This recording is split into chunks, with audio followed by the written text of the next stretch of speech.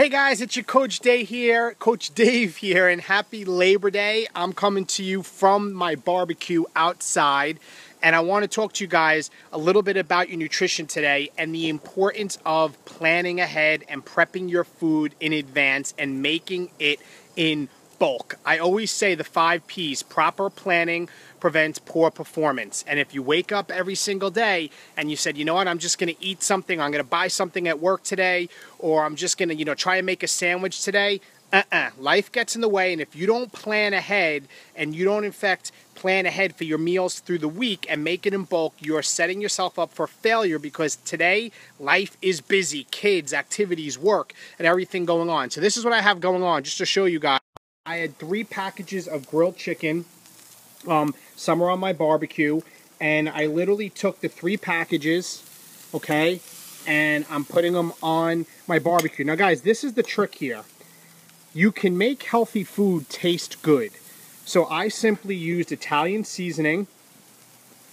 And I used some garlic powder. And that's all that's on here. Where it gets dangerous, guys, is when you, in fact, start frying your food, or you have chicken cutlet with breadcrumbs. It is not necessary to, in fact, having to do that. If you use some good seasoning, okay, if you use some good Italian seasoning, you can, in fact, make healthy food taste good. So this is simply grilled chicken. Why grilled chicken? It's a great lean protein source, grilled chicken.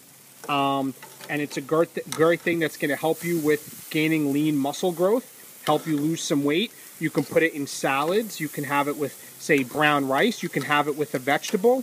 But this is what's so great about chicken, and you can make it taste good by simply adding some spices to it. Now the key is, guys, look at how much I'm making here. This is for my wife and I for probably until the weekend. And what we'll do after, in fact, it's done and made, is I will put all of the chicken in Tupperware, okay? I'll put all the chicken in Tupperware, so in the morning I can grab and go. There is no time wasted with me trying to think about what to eat, and I have healthy food prepared in advance. So that's what the great thing is about planning. And I'm going to jump in my kitchen real quick and show you. I think my wife is actually on a live video, and show you guys what she has cooking and how she's planning ahead, so you can keep your food in order. So here I have the heat, just so you know. Chicken, it's kind of on medium heat right now. It's in the barbecue range, 300 degrees.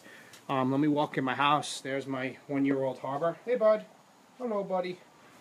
He wants to go in. Go ahead. So let's go. Oh, and there's my wife. She's live too. Really? Really? See, I showed them the barbecue, and now you're in the kitchen. Oh my god, I can't. See, we're both live. But I want to show you what my wife has going on here, because Dave, really? I'm doing it too with you. Are you kidding me? Alright, so he's live too. Really, So I'll talk dorks. low. Okay. We're really dorks, but we have it. So there's some No, I broccoli can't made in a concentrate. week. You need to go out. Okay, I'll be quick. Broccoli, eggplant, that's egg muffins. I'll talk to him about outside. He's saying it's eggplant. He doesn't even know what he's talking about. What was it? Squash, right? It's spaghetti squash. Okay, and I'll talk about that, because I know what that is. And that's spaghetti. That's spaghetti squash. This is like really fun. Okay. What? Bye. Bye. I invaded her bowl kitchen, and I don't know how much she liked that. So, coming back out here, the things you saw in the kitchen from my wife, she had egg muffins. That literally is just like you're making scrambled eggs.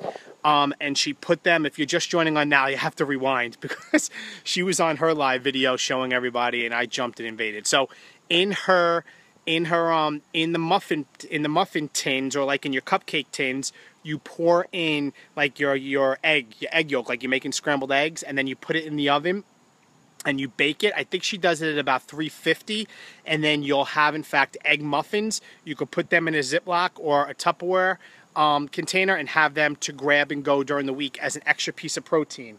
She had broccoli. She roasted broccoli with some seasonings in the oven, had that in advance. Those jars, love it. Those are that's oatmeal, right, with berries and some almond butter. You make the oatmeal, And then in fact, after you make the oatmeal, you can put the berries in, and then you put the almond butter in, and then you put it in the refrigerator and you have it cold. It's delicious. So that's oh, and then you saw the squash, spaghetti squash. That's cutting out the inside of the squash and shredding it, and then putting it back in the middle with a little bit of cheese, and then again, roasting it again. I think a lot of it she added about 350 degrees. So the key really, guys, is to, and who's that? Vivian, I don't know my glass. I think it was Vivian or Vivian, yes. The fish is very good as well. I always say lean proteins. Fruits, vegetables, healthy fats, lean proteins, whole grains. So in fact, she has,